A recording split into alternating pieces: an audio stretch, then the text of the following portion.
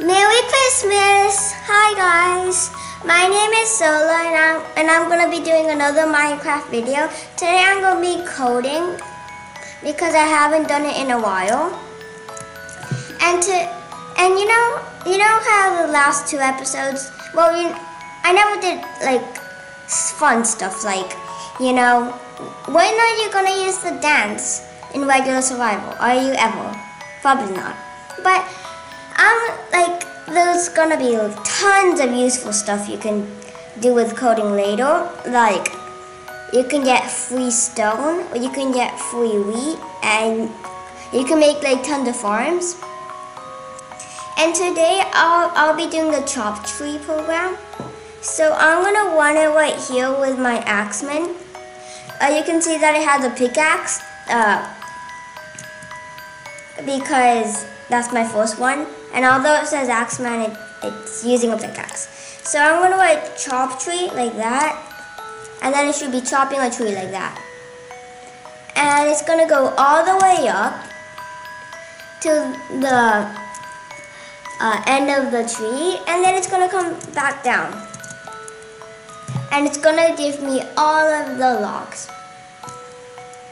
So it's nighttime, so you can't. Okay, so the axeman came back, and also I like how it's like sort of based on Christmas. It's like, yeah. And I also noticed that this was the survival inventory was like a present. I thought that was really cool. Yeah. So yeah. And it gave me 18 pieces of jungle wood. And you can do this in survival too if you make the program. And it's going to be super duper useful because there's a lot of stuff that's hard about cutting a tree. Like it's slow, it uses up the durability of your tool. And also you're going to have to build up to destroy the whole entire tree. And this solves all the problems. It destroys it gets destroyed in the logs get destroyed in one click. The pickaxe never loses durability, and also it can just go up without building or anything. So I'm gonna go to Safari and show you. So right here is the totalappstore.com, and let's read. It's time to put your new programming knowledge to the test in the world of Minecraft. We'll program the first turtle to chop down all the wood blocks of a tree. And this is a picture of 4 turtles breaking a jungle tree, like a tall one. And yeah. So this is how it works. The turtle's there, it goes in and breaks it, and it goes up, and then it comes back down. And this you don't want to write a program like this because, the program might be easy to understand, but the turtle can only chop down trees that are exactly 4 blocks tall. And, you're gonna have to make one for 3, 1 for 4, 1 for 5, 1 for 6, and also one tree could be 100 blocks tall. And also it's wasting a lot of time, so it's not going to be good. You can just make one program and be done with it all. So isn't that nice? So this is the program.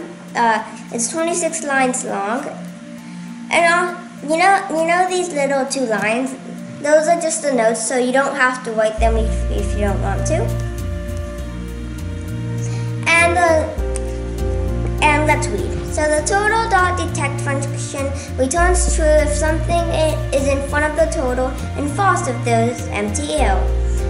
So if it doesn't detect something, so if it's not right in front of a log, then there will be an error, and it will say that a log isn't visible or something. So that's what it does. And then I'm gonna go down over here. So the order of the values doesn't affect what the expression is. You can also use and with more complicated expressions such as the following, like that. So my name is all and their name is Bob. All equals all and their name equals Bob. It's pretty simple.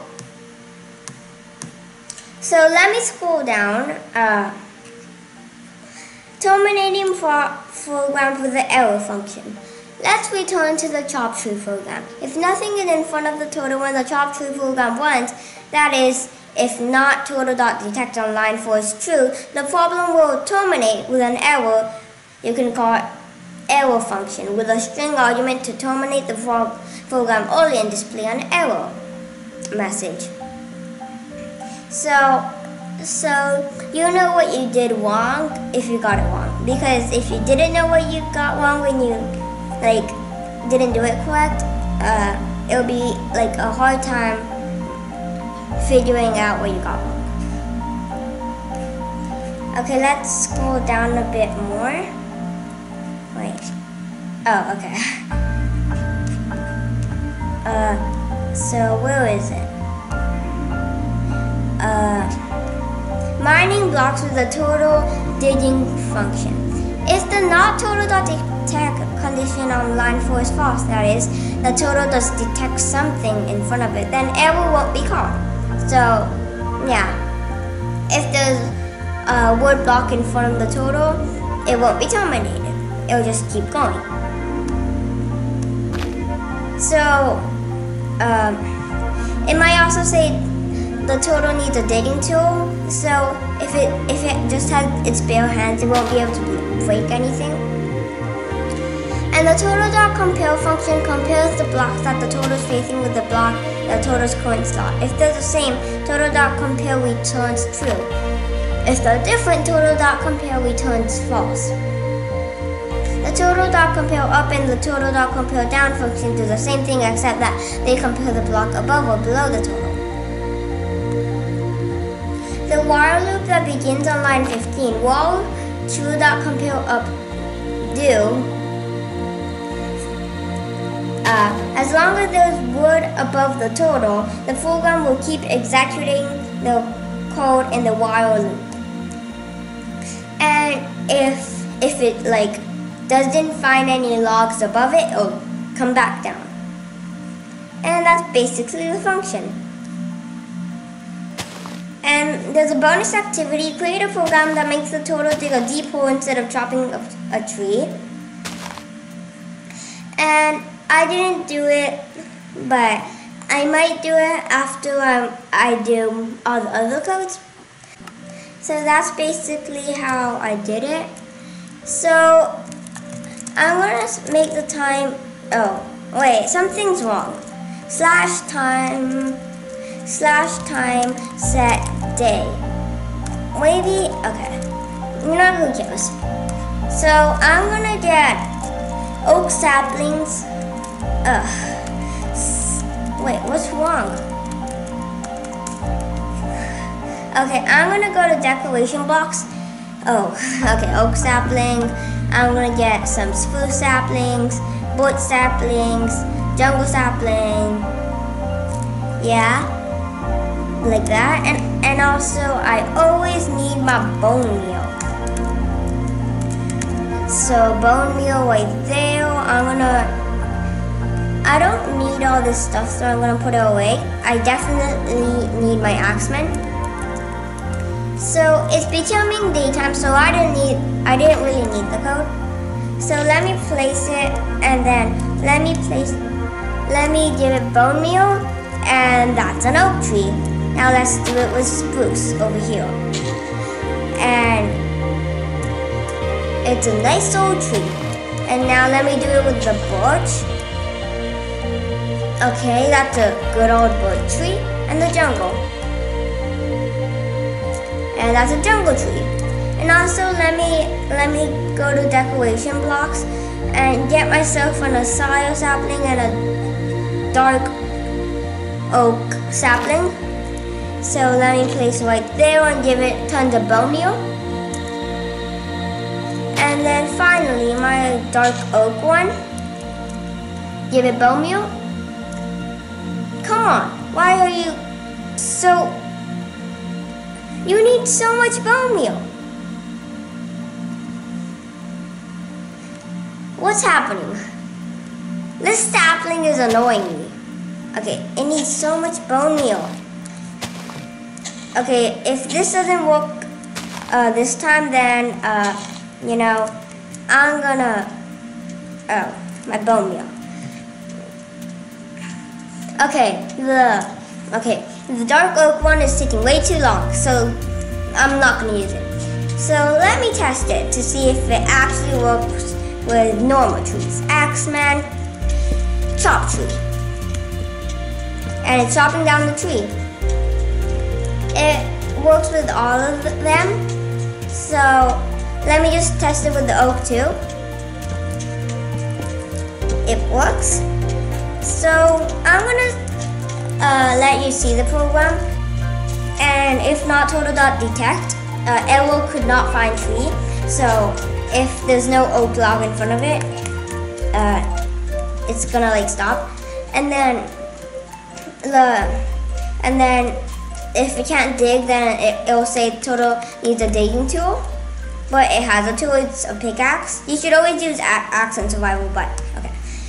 And then what total.compare up do? So if it you know, it compares what it has in its slot to what's above it, and then if it's the same, it keeps going on. And if it doesn't see anything, it comes back down, and then if it's finished, then it says done chopping tree. That's basically it. And I hope you liked my video. I covered Choptree.